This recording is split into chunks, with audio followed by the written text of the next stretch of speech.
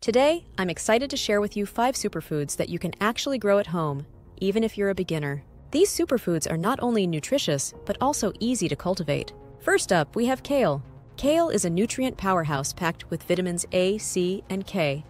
Growing kale at home is super easy.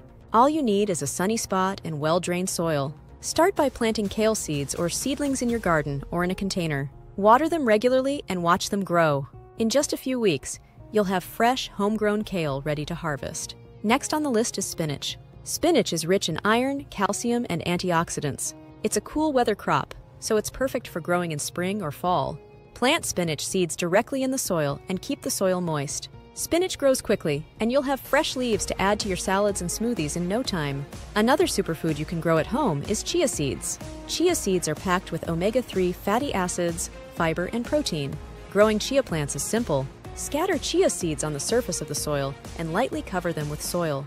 Keep the soil moist, and in a few days, you'll see tiny chia sprouts. Let them grow, and soon you'll have chia plants ready to harvest. Fourth on our list is sweet potatoes. Sweet potatoes are rich in vitamins A and C, and they're incredibly versatile. To grow sweet potatoes, start with a sweet potato slip, which is a small sprout from a mature sweet potato.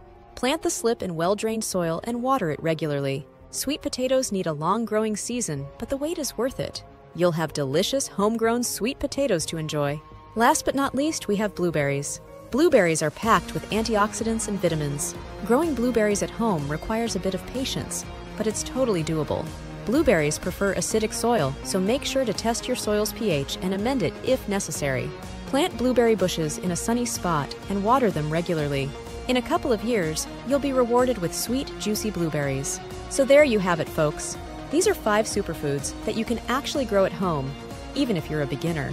Remember to start small, be patient, and enjoy the process of growing your own nutritious food.